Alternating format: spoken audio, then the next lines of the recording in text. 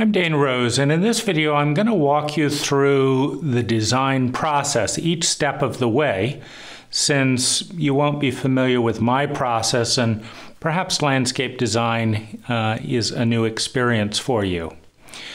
The first step, and it's one of the most important, is I will email you my landscape questionnaire.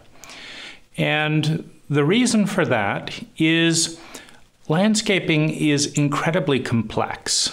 You've got lighting, you've got drainage, you've got resale value to consider. You've got grading, you've got plant amending, preparation, but you've also got things like driveway design, parking, you've got safety issues and steps and access to the front door, and a number of other things. In order to think through that process efficiently, it's useful to have an overview. Now, there are a number of different styles of designers, and my approach is a listening style. And what I mean by that is my goal is not so much to impose my taste on your garden, but rather to understand you well enough to design something that I think you would design if you had my 27 years of expertise and understood all the costs, efficiencies, and techniques. But the test of that is after I go over the answers to the questionnaire with you on site, we walk around together. Now, it's very common for clients to approach me and say, well, you know, I'd like to do something with the side garden. Let's design that. And then maybe next year or the year after, we'll do some things in the back. We'll maybe add a hot tub. Then we're going to think about the driveway later on. But these are all separate things. Let's just focus on this side garden. Now, the problem with this approach is twofold. The first one is practical. In order for this part of the garden to work, there are connections. There may be a connection in drainage. There may be a connection in electrical lines or gas lines or some other thing. Maybe you need to get heavy equipment into the back garden. And if you landscape the front garden and cut off access, you've got to do all that by hand at 2 or 3 times the cost.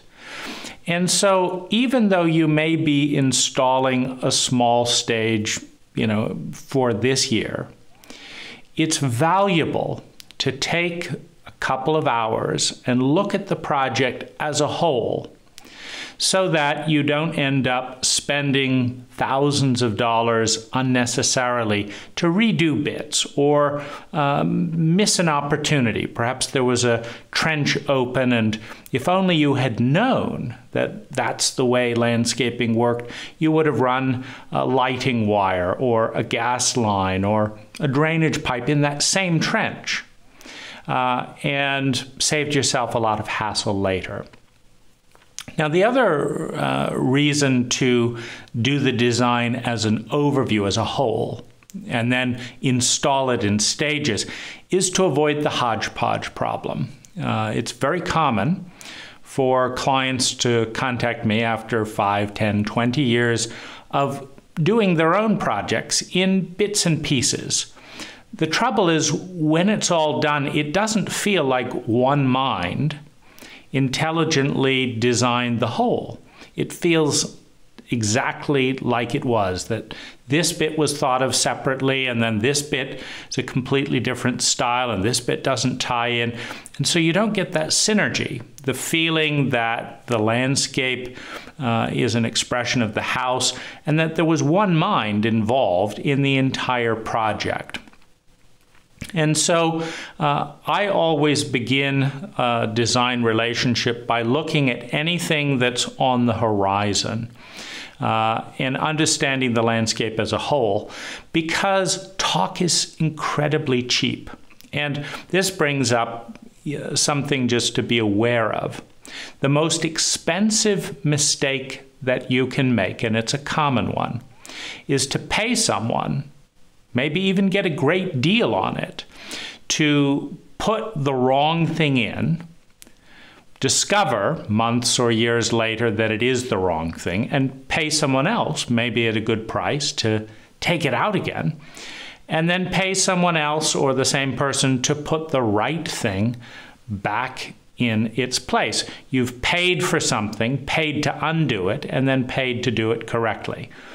This is so common and so expensive compared to taking a couple of hours to go over that overview, that I don't feel like I'm doing clients a favor, even though it's normal to want to, zero in and not have to think of everything else.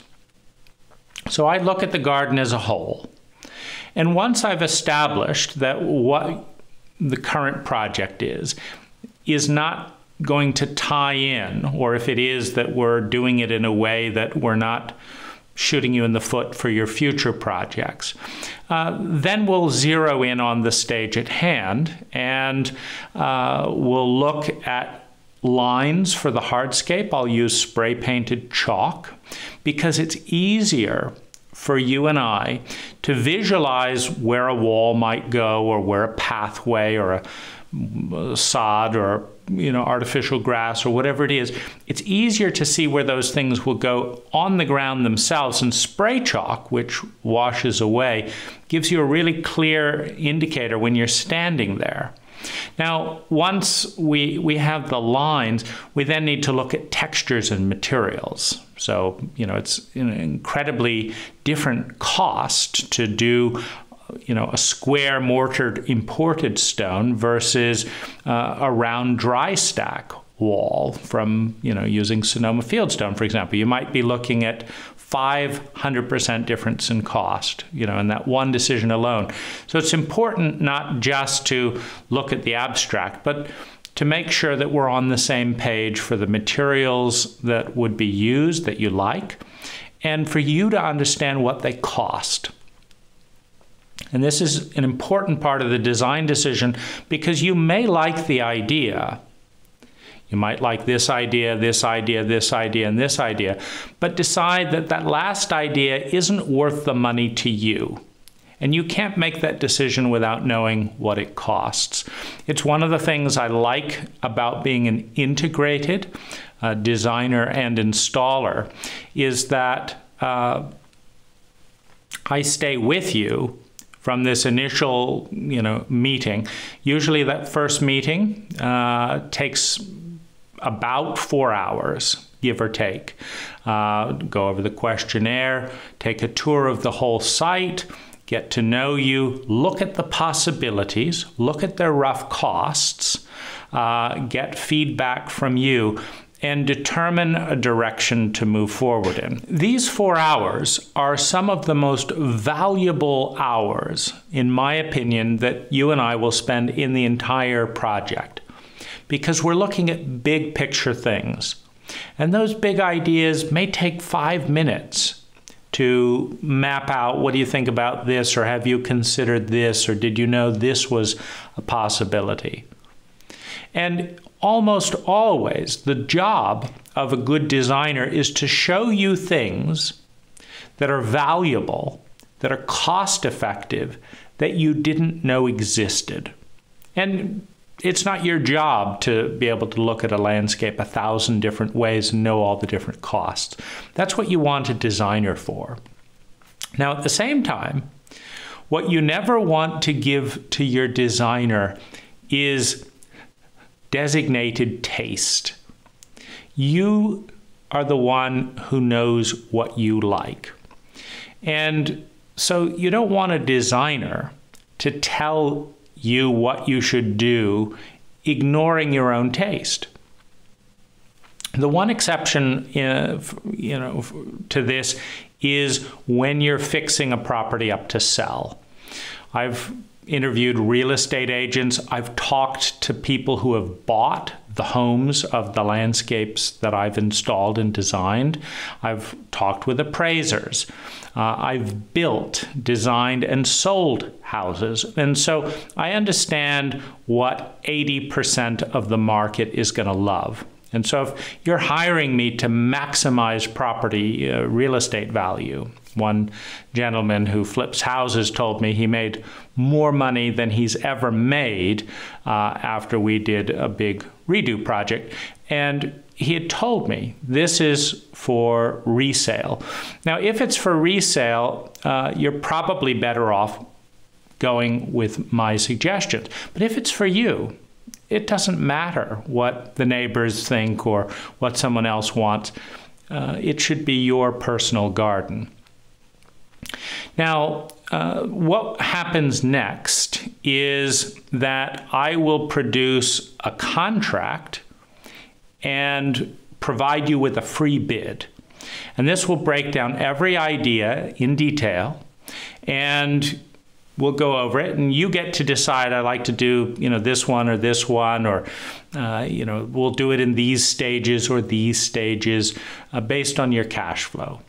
The reason that I separate the design from the installation, even though I install the vast majority of the designs that I create, is I always want you to be comfortable to get other bids, to be able to do the work yourself if you'd like. I can be a consultant on your project to help you do it yourself. And I want you to feel free to use any of the design ideas or all of them that you've paid for. Now, at this point, this is the valuable and also the cheap portion of the design. It's kind of ironic that, in that first 3-4 hours, a tremendous amount of the most important ideas get discussed. Most of my clients will proceed right from those ideas and some sketches and looking at photos into a project. But if you need county or city approval, all those ideas have to be turned into scaled formal drawings or blueprints. And that, ironically, takes more time than it does to develop the idea. That's why I call it the lower value but more expensive area of design. Now, I will do drawings and blueprints for any client that needs that. But most of my clients will go straight from these ideas into a clearly defined contract and bid. And then what I'll do with the plants, because you can't design plants in detail before the hardscape is built without formal drawings. What I'll do with the plants is I'll set budgets. You'll tell me I want to have this garden look mature in 1 year, in 3 years, in 5 years.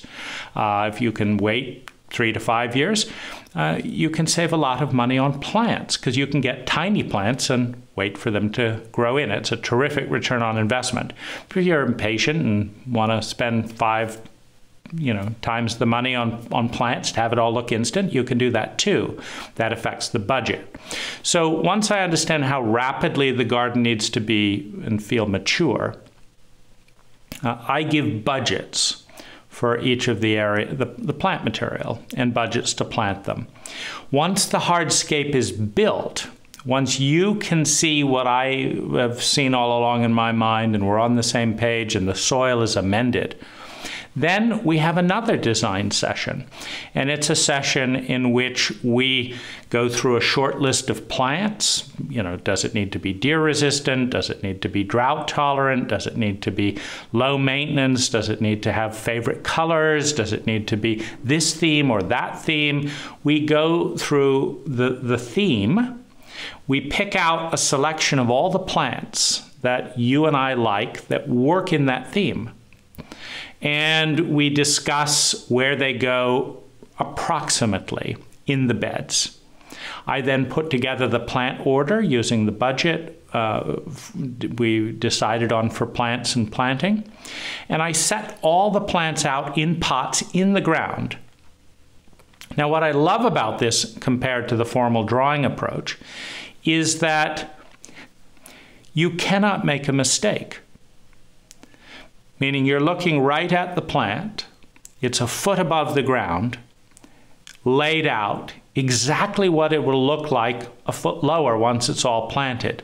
So it's a great feedback time to make sure that you actually really like the plants that you've chosen, the plants that we've talked about, and it's an easy time to make a few changes. We can say, let's group these a little bit differently here and do it together on the spot.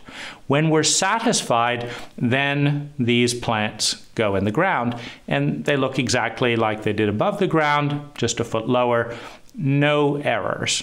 I love that process. So this entire process, from the questionnaire to the overview to the installation and plants, is all designed around efficiency, as efficient as it possibly can be without wasting money and making mistakes. Because talk is cheap, mistakes are expensive. Now, I do this process hourly at $175 an hour. And a typical design will cost somewhere between $700 and, on an estate where we're doing a lot of discussions and revisions, we might spend $2,000 or $3,000. But this is considerably less expensive than the approach of formal drawings, which can double or triple those costs because we have to take a lot of detailed measurements, etc. But that's an overview, and you are in the driver's seat, meaning you can stop the process at any time, you can ask any questions. And in order to save you money asking familiar questions, meaning most of the questions I get asked are the same questions over and over again, just by different people. I've written 2 books. One is Successfully Landscaping Your Marin Home. It's an all-text book, and it contains 80% of the technical information that I rely on every day. The other is Marin Landscape Design. It's an all graphics book with a few notes in it. And it has over 600 images of local materials, of how different people have built walls in Marin, different fence styles in Marin, garage doors in Marin, mailboxes in Marin. And the purpose of this is, again, not to impose my judgment on this is a good look or that's a good look, but rather to show you what's out there.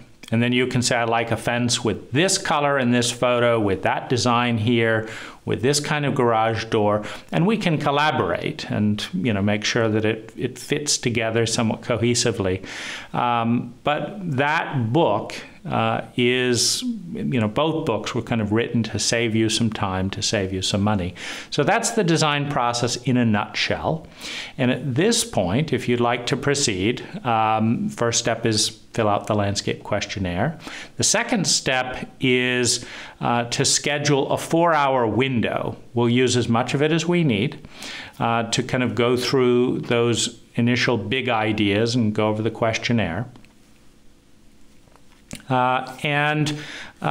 We can then, you can then decide at that point. Some people want formal drawings just because, even though they can understand what we're talking about. You'll have that option.